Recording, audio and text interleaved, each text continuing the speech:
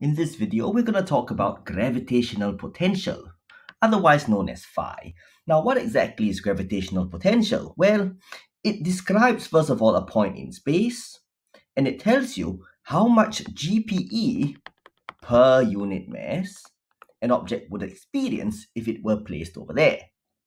Okay, so how do we calculate it? Well, the formula phi is given by minus gm over r. And so if I have a mass m over here, it could be a planet, a star, or whatever, and the distance from this point to the center of this mass is r, and the potential at this point will be negative negative gm over r, where g is the gravitational constant. Now, what we want to do in this short video, we want to explain the physical meaning of minus gm over r.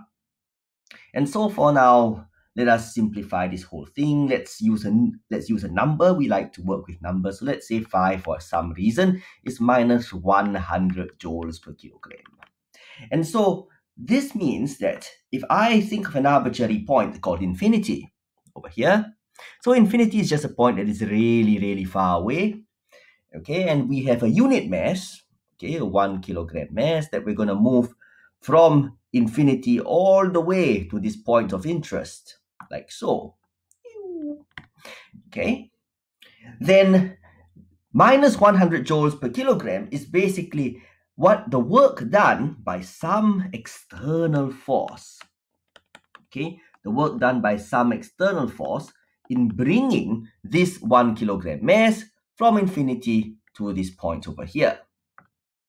Now, if you think about it, you'll be like, well, hold on a second. Gravitational fields are attractive.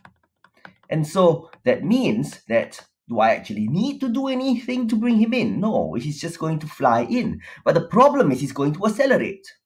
And if he accelerates, it means there's going to be a change in kinetic energy.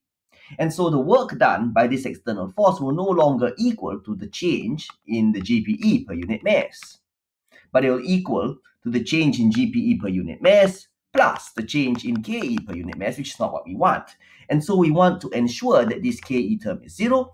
And so the work done by this external force is important to make sure that this 1 kilogram mass traveling from infinity does not change its speed.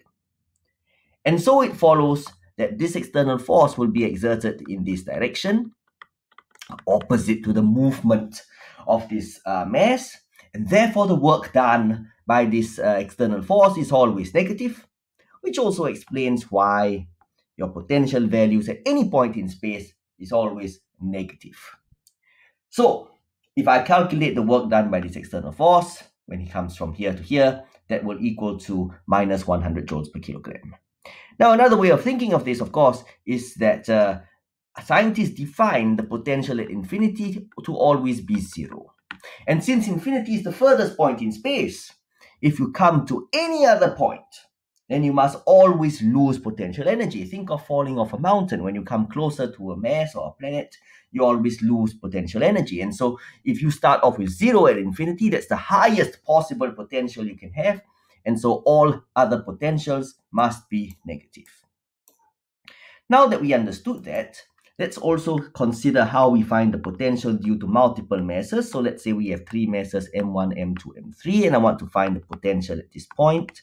Now remember that potential is a scalar, and so it is the point, or is the fact, right, that the net potential at any point due to multiple masses is simply the scalar sum of all the individual potentials, right? And so we can calculate phi 1 due to him, right? So that will be gm1 over r1, phi 2 due to him, gm2 over r2, and phi 3, gm3 over r3. Bear in mind that these are all negative values, and so your potential can only get more negative. It cannot get more positive.